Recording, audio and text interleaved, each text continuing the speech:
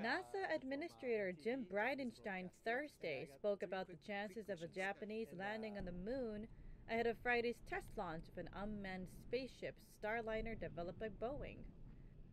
Japan is an amazing partner, not only in low Earth orbit, but Japan is involved in working with us on building the gateway in orbit around the moon.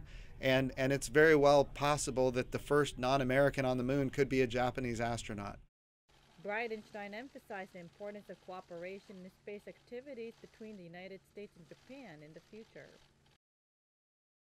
I will tell you, his relationship with Prime Minister Abe is very, very strong.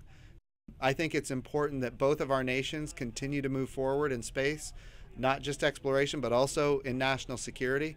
And that relationship has to maintain its strength. The NASA administrator said he aims to have both American and Japanese astronauts on the moon at the same time.